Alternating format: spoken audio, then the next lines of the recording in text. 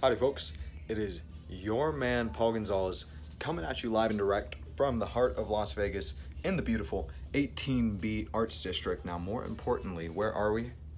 The For the Culture headquarters, right? So I don't know if I've shown this on the channel yet, but we've been here for 1 month now, right? So today is July 1, we moved in on June 1 and started this whole little journey, right? That is the For the Culture headquarters. But we made some aprons. Yours truly got down on the apron game. You want an FTC apron? Hit me up. I got them. We got them. Other than that, we had some other cool merch come in, such as the For the Culture t-shirts. And then we got the Not Good stuff in here.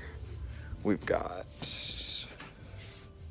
some more crazy Not Good stuff going on in here, the 101s, you know, really special stuff. And then over here, boom, Frank Wumbo built that. He planned this whole thing out, you know, how genius. And then he built us these beautiful little counter, I don't know, counters or whatever they are, made out of blue pine, right? How special is that? Blue pine. So then we've been working on that, just getting the shop ready. When we came here, it was nothing more than a white room, right? A white room and air conditioning. But now that we're here, For the Culture has done its thing, and it's starting to look really, really beautiful, you know. And the paint, right? So it was white before, and we were going through this color palette book of different like interior spaces, right? And just looking at different color palette possibilities. And we decided on a nice green and red, you know. This was more of Frank and Numbskull. We had the general idea, we want a green, we want a red. To be honest, I wasn't so much like, let's go extreme like this. But now that we did it, I am really happy with how it turned out. And it's really incredible, a little bit more showing stuff off here. We got Frank's counter that he built us. Geometrics, as is the usual Frank style. Nice little front right here. Goes with the color scheme. Absolutely great work by Papa Frank. Move on out here. We got the doors and boom. It is, right now our work area, we have these different panels along the wall, right?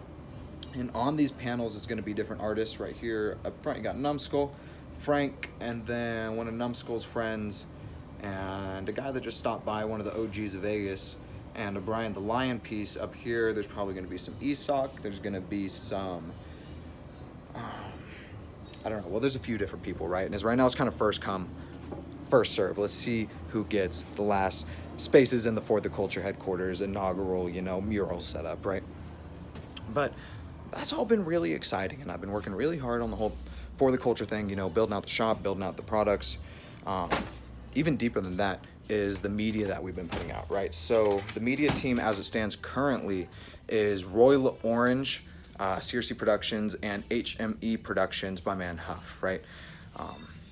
And even to go a little bit farther than that, we have an Articulate Clutter, also known as Patricio, who is doing some really awesome writing and interviews with us, right? Now, what I really like about Patricio is he's got like this vagabond style, right? Like it's almost like if Bob Dylan was born and 19 years old right now, that's what he would look like. So Patricio, he is very powerful when it comes to English. He's into philosophies.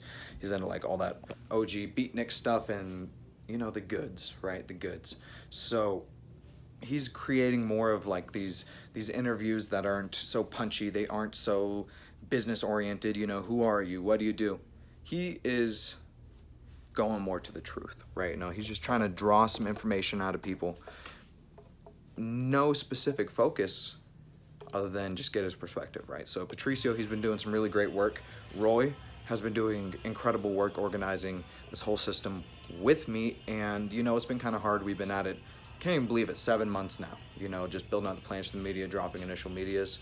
Now we're sitting on an absolute ton of media. We have video, we have, you know, written pieces, photo, live sessions, field recording, so much in the chamber, and so much still coming, right? So today's July 1, tomorrow we've got Ride and Dirty's private DJ turntable open deck night, right? So that's gonna be Thursday, July 2.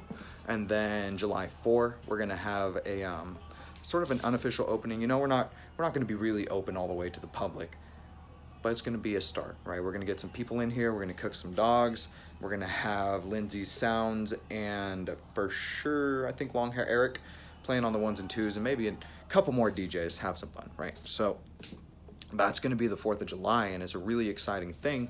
For one, because I love 4th of July, and for two, for the culture is becoming a little bit more open. You know, the space that we've had here, we've worked really hard, literally every day, right? So I've been here every day, Numbskull's been here every day, and a few other members of the team have been here just about every day. I would say like 85% amount of time they're here, right, of the days. And you know, that's been really special. It's been really special seeing, I guess, the team effort and the general team spirit, right? It's nobody falling behind. Everybody is really pushing themselves, the ideas and the actual creations while working with For the Culture to the next level. You know, a lot of it is, it's much more than I could have ever asked for, right? And for that, I'm a lucky guy. I'm a lucky guy to have such incredible people around me. I mean, look at this. Look at this. You know, this is Numbskull right here. Absolutely incredible. At Numbskull on Instagram. And I guess other than that, what's been going on, I've been working really, really hard. You know, For the Culture has taken up like huge chunk of my life, and the rest of my life is going towards clients. We've been doing some research type stuff. I have been working with one of my very dear friends, Kellen Croston, up in Oregon, went to high school together. Absolute genius. Mind-blowing how smart this kid is, right? Now, we've been doing some work together, and very unfortunately, fortunately, Kellen is a climbing instructor. Unfortunately, he took a little bit of a dive, right? And so he hurt his back a little bit, and he's on bed rest, but luckily he's gonna make a full recovery and all that really awesome stuff. So I've been working with Kellen a lot lately, and I'm really excited to see how that keeps going, you know, as more and more work keeps coming in. I got a lot to do, and I know that I can rely on Kellen to do some absolutely incredible work, right? So that's what's been going on there. We got some website stuff. I'm building out a website for CRC Productions, finished up Marco's EPK, but we gotta make some additions to it, right? We gotta really take it to the next level, because maybe some next level people might end up seeing it, right? So we got those web projects going on. I've been getting a bit more into scraping, you know, data. For the past month, in addition to the For the Culture, building this out, I've been learning a lot about Jamstack and Gatsby and building websites like that. And it's really, really different to build websites with that technology compared to like a more traditional sense, which I'm used to. Like I learned with straight markup, HTML and CSS, and then I moved into like a WordPress, you know, a few years later, and that was like 4 years ago. And then from there, I tried like every site builder. One of my favorites is Carrd, you know, CARRD.co, one of the absolute best web builders on the internet, and all those things are great. But this Jamstack and the Gatsby and these underlying like JavaScript technologies to create these, you know, you can't call them serverless, but you know, semi-serverless and extremely fast websites. You know, it's truly the next generation technology for the internet and for Paul Gonzales's, you know, web development little operation, right? I see it as the next necessity, the next frontier. So I'm really excited to get involved with that, and to go along with it. You know, I've learned about the Node package manager, right? Like, so coming from a place like WordPress where it's like a GUI, and you know you're installing your plugins, and you can go deep code if you want, but the GUI is there, all the way to something as like, I don't want to call it primitive, but it feels almost that way when you're installing libraries and whatnot through the NPM, and you know, you got to open PowerShell, and then you got to install Node, and then from there you can get all the other stuff.